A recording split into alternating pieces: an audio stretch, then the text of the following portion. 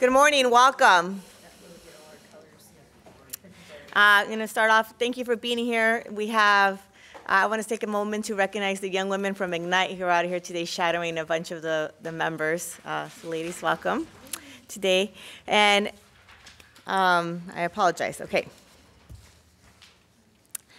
Thank everyone for joining us today. I am proud to be surrounded by my colleagues in the Women's Caucus, and I'm very proud to be the chair of these fearless California women. With us today, we have Assembly Member Marie Waldron, Assembly Member Eloise Reyes, Assembly Member Cecilia Aguiar Curry, Assembly Member Lorena Gonzalez Fletcher, Assembly Member Susan Talamantes Eggman, Senator Hannibal Jackson, Assembly Member Sharon Quirk Silva, and Assembly Member Blanca Rubio.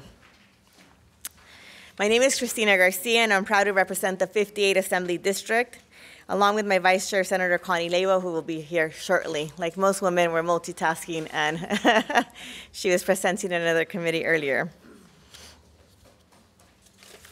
Today, we are before you to release the Women's Caucus legislative priorities and our budget priority as we move forward.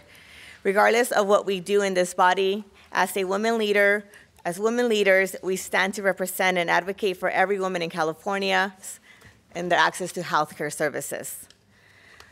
The fact is, providers like Planned Parenthood have given us decades of evidence that prove access to all health care and services, as I myself depend upon, is how to keep women healthy. While we do not have a specific ask today, we are committed to continue to fight. We will be fearless in advocating for the women in this state. The Legislative Women's Caucus Stronger California agenda is a bipartisan and bicameral agenda with the following 4 pillars: access to child care, fair pay and job opportunity, family-friendly workplaces, and protecting vulnerable communities. In addition to having legislative priorities, the caucus has also agreed on one budget priority this year. I would like to ask Assembly Minority Floor Leader Marie Waldron to join us as we address our budget priority as our first pillar, access to child care. Thank you. I'm grateful to be here and have your attention. During the last budget cycle, it was the strength of the Legislative Women's Caucus who commanded the strongest support for child care in the budget. We must demand the governor keep his promise to child care providers in California. We cannot ask them to pause giving care to our youngest learners, and the rates they are paid to not reflect the cost of doing business in the state. It is estimated that 6 out of 7 children eligible for subsidized health care in California did not receive services from state programs. We cannot pause the reality of an 85% unmet need for California families.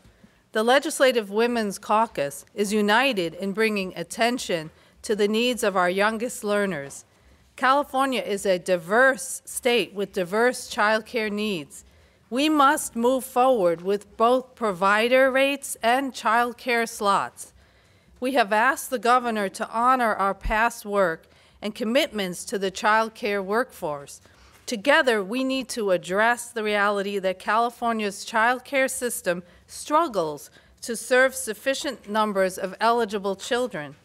Governor Brown has referenced the achievement gap and impacts on education within our communities of color. Closing the achievement gap begins with an early care and education investment at birth.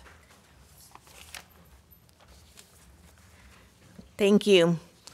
We also have one pillar under our child care. AB 273 by our colleague Assemblywoman Aguiar Curry clarifies that engagement in English as a second language and high school or high school equivalency educational programs meet the criteria for establishing eligibility for subsidized child care programs. Writing in support, the Western Center on Law and Poverty states that it is well documented that individuals who are proficient in English have higher occupational mobility with better job prospects and the opportunity to earn higher wages. Parents are also better prepared to support their children as they enter the K-12 system. Many families require state-supported child care services in order to continue with their education and work towards a profession. We couldn't agree more, and we are proud to support and prioritize AB 273.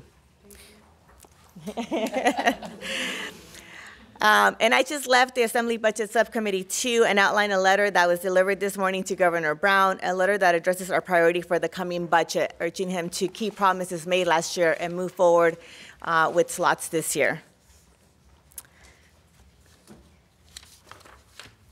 In the end, the deal that was made last year between both houses and the governor was a multi-year commitment to straighten reins for child care providers.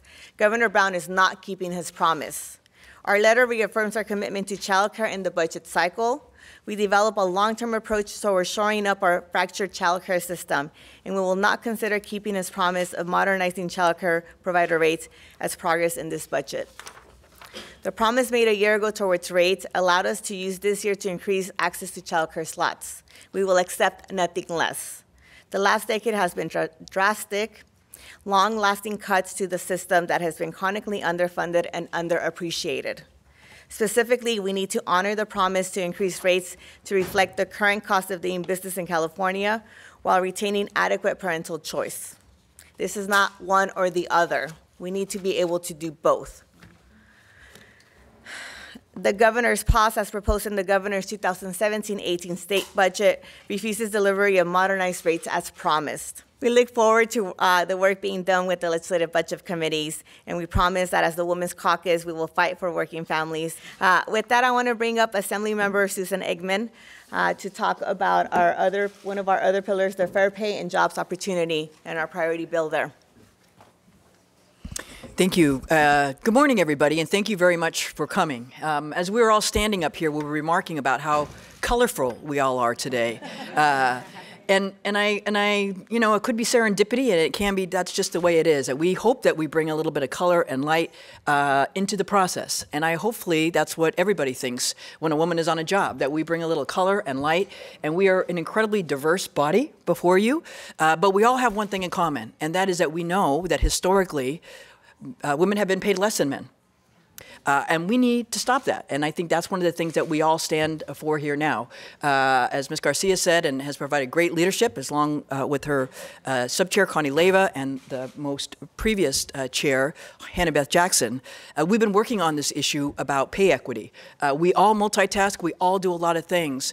And it is not right that we don't get paid equal pay for the same jobs. And it is also that historically women's professions have been undervalued. So if you go into teaching or nursing or social work or dietary things, places where women have traditionally been, you're paid a lot less than you would be for a man in a job of law enforcement or a carpenter or something like that. So not only do we undervalue women in the workplace, but we undervalue the work that women do. So if somebody goes from a traditional kind of, as we think about it, women's type of employment, into, say, law enforcement. If they have to look at what you were paid before and then compare it to what a man is paid, you're never going to be equal unless we kind of unwrap this package and take a new look at it. If we don't do anything, we are on track for decades not to be able to close the gender pay gap in the state of California. That is unacceptable. I have a 9-year-old daughter. It is not acceptable for me to stand up here today and know that not only is the peers of my day not being paid equally, but that her classmates, if we don't do something now, will also face the same issues that we face today. So my bill, AB 168, takes a look at saying you cannot ask about somebody's previous pay in order to determine their current pay when they're applying for a new kind of job. Let people negotiate on their own. So I am proud to stand up here today with this diversity of colorful people who bring vibrancy to this body and hopefully vibrancy to every workplace. And I look forward to continue this work. Thank you. And joining us now, we have Assemblymember Monique Limon, Senator Tony Atkins, Assemblymember Sabrina Cervantes, and Senator Connie Leyva. Okay, thanks. Good morning. I'm State Senator Hannah Beth Jackson, and I'm in pink today to go with this very colorful group of very powerful women. And I can tell you this is a caucus and a force to be reckoned with. Under the leadership of our chair, Cristina Garcia, and our vice chair, Connie Leyva, we have established an agenda that will drive forward the values that we hold dear in California. And as the immediate past chair, which my colleague, Assemblymember Gonzalez Fletcher, that's a hyphen, Gonzalez-Fletcher, observed I am the chair emeritus. I like that, the sound of that. But I love the work that we've been doing, and I love the fact that last year we put into practice the strongest equal pay bill in the country, which you heard Assemblymember Eggman say we will continue to fight for in this year with that pillar dealing with continuing the fight for fair pay. One of the pillars that we have also is making the workplace more family friendly. That is critical. It is a different world that we live in today than the world when I was a child growing up. It is a world now where we need, or we have, more women in the workforce because they need to be in the workforce to support their families. Yet at the same time, we are calling upon, we are wanting, we are needing our species to reproduce. In other words, we want to encourage young people to have families. And yet they are working at the same time. How do we do both? So this year I have introduced SB 63. It's the new Parent Leave Act, and it is a caucus priority, and it is the third pillar, family-friendly workplaces. Currently, 40% of California's workforce has no guarantee that their job will be there when they return from taking parental leave after the birth of a child. And when women are forced out of the job market to care for a child, this impacts their wage and career growth for years to come, and of course negatively impacts their family's economic prospects. We shouldn't force women to have to choose between caring for a child or working. And we know this lack of job-protected leave heavily impacts particularly low-income and minority populations who tend to work for smaller employers in greater numbers. In almost half of two-parent households, both parents work full-time, and the mother is the sole or primary breadwinner in 40% of all families with children. The sole or primary breadwinner. Yet, despite that, the United States continues to lag woefully, I would say embarrassingly, behind when it comes to paid parental leave. Out of nearly 200 countries in the United Nations, it's only a handful that lack paid parental leave, and among them are the great nations of New Guinea, Suriname, and, of course, the United States. In California, nearly 2/3 of women are employed, and close to 2 million households are headed by women. We know women must navigate the reality of raising our families and providing for their economic and physical security. And yet, under current law, if you work for an employer of 50 or more, you already have the right to take 12 weeks of unpaid but job-protected leave when a new child arrives. Most employees are also eligible to receive a wage replacement for half that time. So essentially, they can get 6 weeks of paid job-protected leave. But if you work for a smaller employer of 49 or fewer, you are not eligible for job-protected leave. And you could face a story that is a situation I heard recently where a legal assistant who worked at a California law firm was told by her employer that she had to return to work 6 weeks after giving birth when her pregnancy disability leave ended, or she would be fired. What kind of choice is this? Adequate parental leave is not just a quality of life issue, it's a health and an educational issue. And research continues to show that the first 3 months of life is a critical time for a child's brain development, a critical time for children and a critical time for new moms.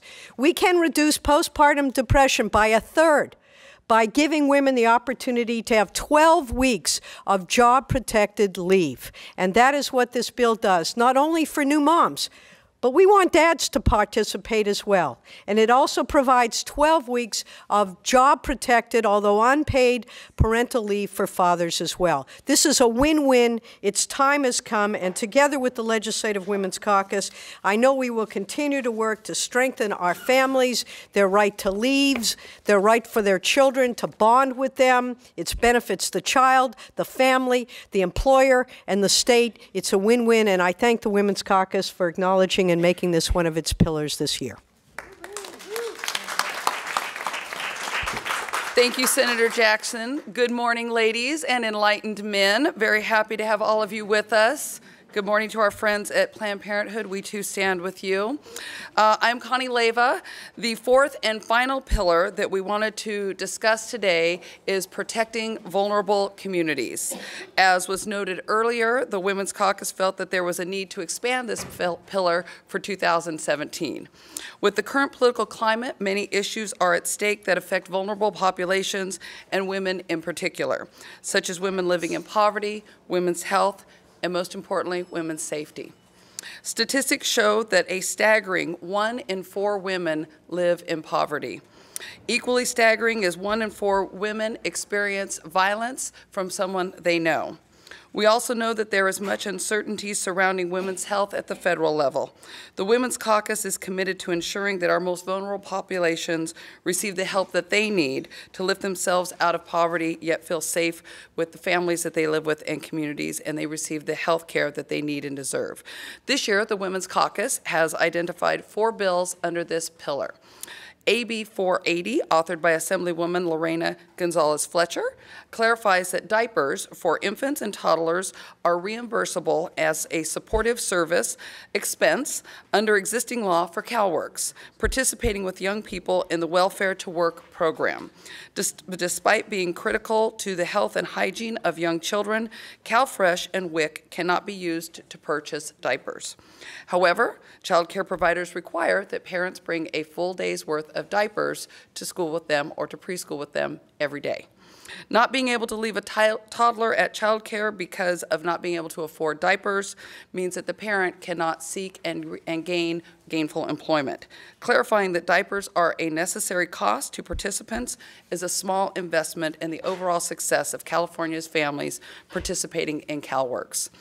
AB 1312, also authored by Assemblywoman Gonzalez Fletcher, ensures that rape kits are not prematurely destroyed, that survivors of sexual assault are aware of their rights and the resources available to them, and codifies important additional rights for survivors such as free post-assault contraception. Last year, Governor Brown signed into law SB 813, which I authored. This bill eliminated the statute of limitation on rape. This law is not retroactive, so offenses committed prior to when SB 813 took effect in January 1st of this year still have a statute of limitations. Additionally, current California code allow for a rape kit to be destroyed after only 2 years. AB 1312 ensures that those rape kits are not destroyed before the statute expires.